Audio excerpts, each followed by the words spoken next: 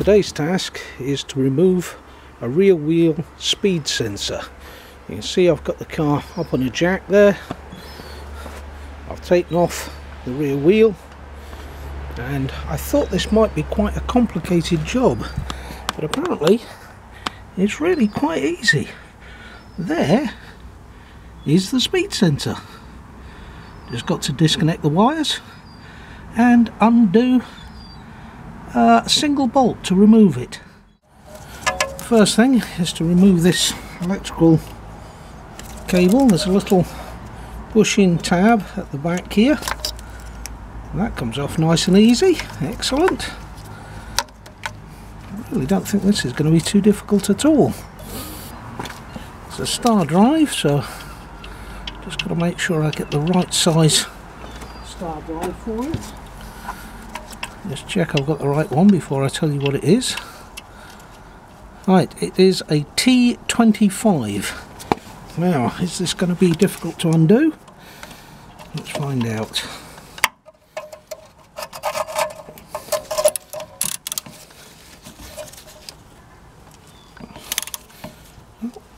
It doesn't seem that difficult so far. That seems to be unscrewing all right.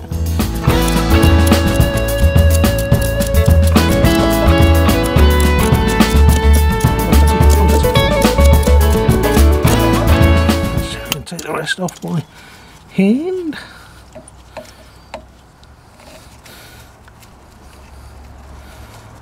Now here's a problem. Because it's in a recess, I can't reach in there to pull it out. I would hope I might need a set of grips. Right, small pair of pliers. I thought I might have a set of narrow nose pliers, but I can't find them straight away. There's the bolt out. Let's see if we can get the sensor out. Oh dear heavens. Good grief.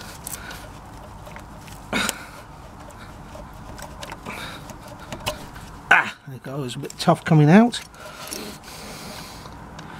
Looks a bit dirty, but I wouldn't say it was particularly bad.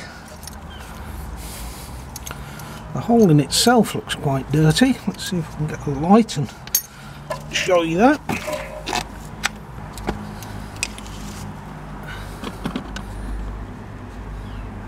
See, it's quite dirty in there.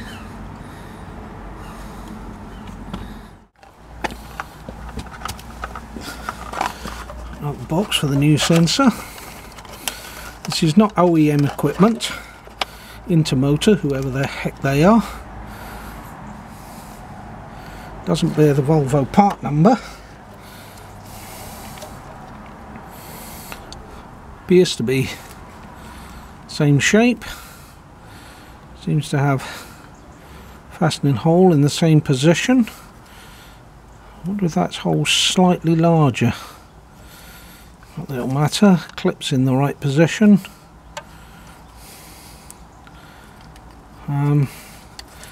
There's a little bit of a rise on that there. I think I'm going to take a razor blade and just cut that back.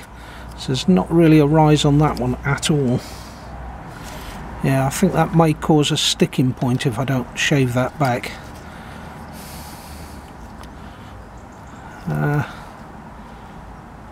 Okay, it looks identical to me. A few very, very slight differences, but nothing to shout about. Right, I'm going to shave that back with a sharp knife and come back and we'll see if we can get it in. Okay, I've shaved that back a bit so it's a bit more flush. I don't think it would catch off anything, but it's maybe better to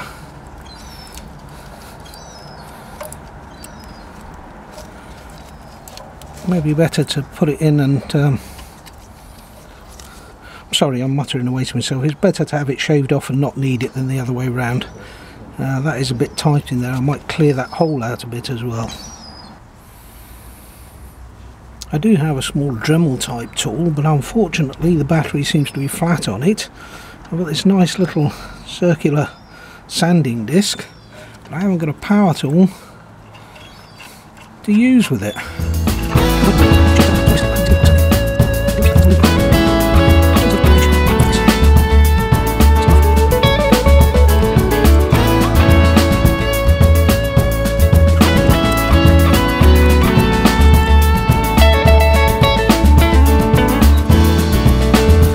The other thing I want to do is put a little touch of grease around the edge just to help it slip in. This is the old one. I want to do it on the new one. Right, the little touch of grease around that edge and a little tiny spot of grease on the end of the screw. I thought I'd put the screw into place. Might make it easier than trying to reach the screw in.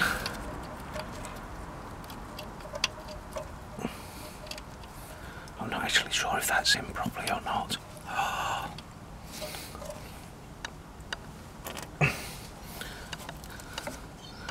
See if I can get that to start threading. Well, that was remarkably easy to start threading.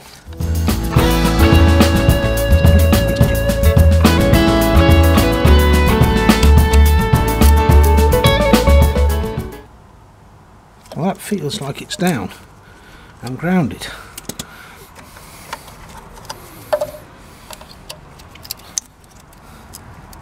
That's it hooked back on. And that is that. That is so remarkably easy. Okay, well, that's that job done. All we've got to do now is put the wheel back in, lower the jack down and take it out for a spin, make sure that it works okay. Okay, that's the rear wheel back on, the stand off. In case I did forget to mention it, the Torx was a T25, and that is really all the tools I needed. The Torx, the ratchet, short extension, the car's own jack, the car's own tool for undoing the nuts, a pair of rubber gloves and a torch.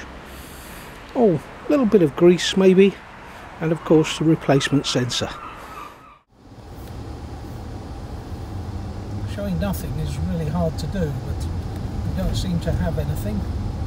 Go up to 20 miles an hour, brake hard. There's no sounds from the pump. We're getting this kind of,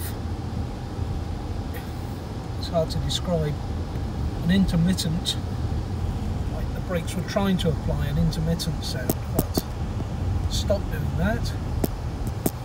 Get out onto the East Road. We're not getting any traction control warnings now, but like I say, we'll give this a wee whirl.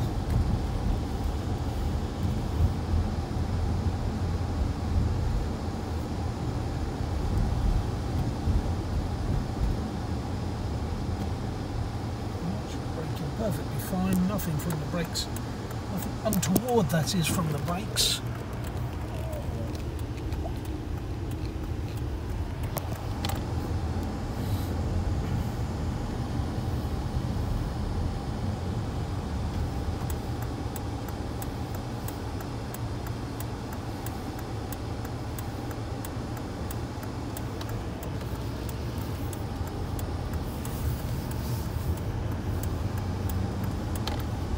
Control seems to be perfectly okay.